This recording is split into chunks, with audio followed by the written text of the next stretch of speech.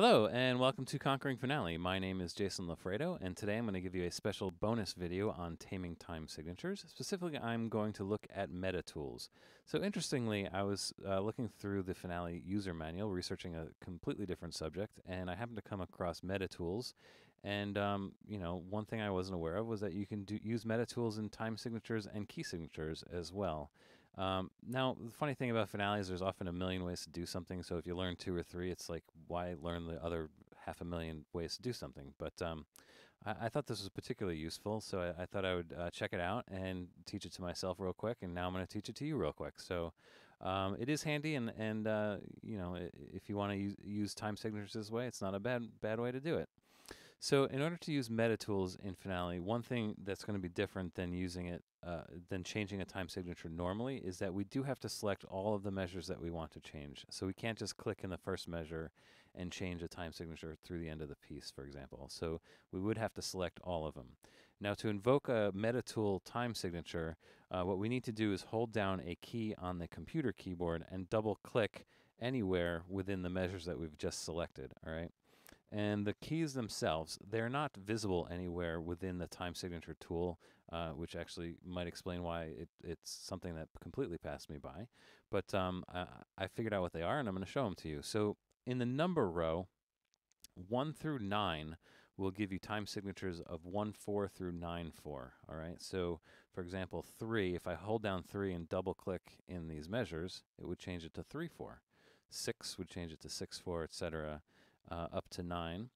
And the number 0 will actually give you 12, 4. So we're going to skip 10 and 11. All right, so that's the number row. Right below that, starting with Q all the way up through O, we're going to get 1 through 9, 8. All right, so E, which is right below the 3. It's easy to see because those letters are right below their numbers. So like Y, for example, is right below the 6. And if we hold down Y, we'll get 6, 8. U is right below 7. We'll get 7, 8, etc. And again, we'll skip 10 and 11, so P will give us 12, 8, right? O for 9, 8, P for 12, 8. Okay? Below that, A, S, D, and F will give us 1, 2, 2, 2, 3, 2, and 4, 2, just like that. G, H, J, K, and L are unused. Z is also unused. And I should mention the semicolon and the quote key are also unused. The minus, the plus, the brackets, and the backwards slash are also all unused. Z is unused. X will also give us 2, 2. For some reason, it's the same 2, 2. C will give us the common time, and that's again using the 4, 4, and we've talked about this, more options, use a different time signature for display, abbreviate. That's how it's getting the common time there with the letter C, which is appropriate. V will also give us 3, 4, but this is that other 3, 4 that I think I showed you at one point, where it's just the dotted half note in the top half of the dialog box, which will give you the 6 eighth notes beamed all together, right? And then B, N, M, comma, period, and slash are all unused. All right. Now, there's a couple things I want to mention about all of this. Starting with the first row of letters with Q, so the 8 time signatures, 1, 2, 3, 4, 5, 8, etc. Finale will do this specifically differently for each one of those. So 1, 8, for example, which is Q. If I then double click to bring up the dialog box, you'll see that it's as 1, 8, which makes sense. 2, 8 will give you the 2, 8 version where it's 1, 4, showing 2, 8, etc. This will allow the finale, this will essentially beam your eighth notes together in a 2, 8 measure. 3, 8, 3, 6, 9, and 12 will always give you the compound versions of those, right? So we'll get the dotted quarter and then the 2 dotted quarter for 6, etc. 4 will give you, I think, 2, 4, right? Right, so you'll end up beaming 2 sets of eighth notes. 5 will happen to give you 3 plus 2. 6, again, will give you the compound version, right? 7 will give you 4 plus 3. So if you need a different version of 7, 8, you won't be able to use a meta tool for that. 8, I think this gives, which is I, right? I, yep. 8 will give you 2, 2, so you get 2 sets of 4 eighth notes beamed together.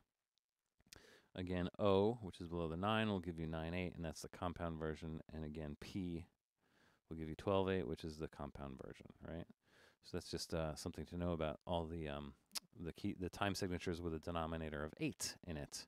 One other thing to know is that when you change a time signature, we talked about the rebar music function, right? If you have music in there, when you use Metatools, the Metatool will use the rebar music state that was previously invoked. So if you had changed the time signature earlier and you used the rebar music function, you had that checked, and then you were to use the Metatool to change the time signature again, the rebar music effectively will still be checked, okay?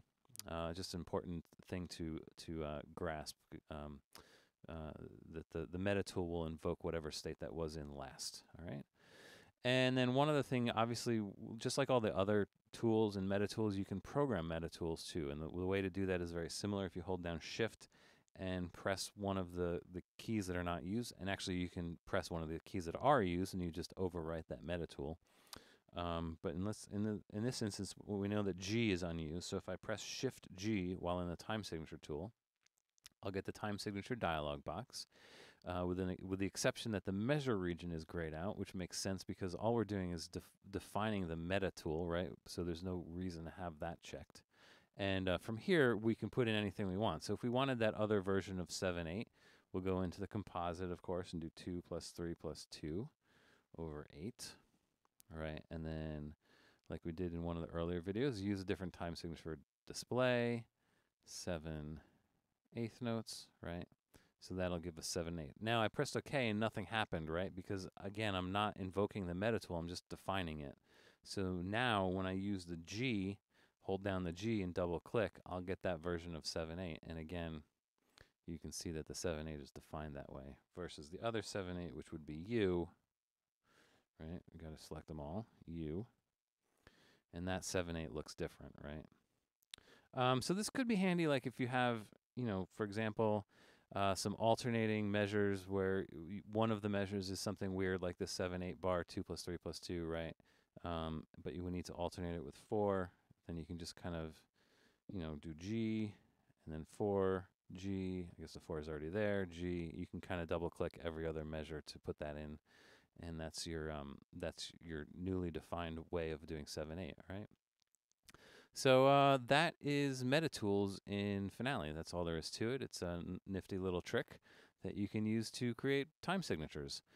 So thanks for watching. You learn something new every day, including over here at Conquering Finale. So I hope you learned something new as well. And thanks for watching, and come back for the next video.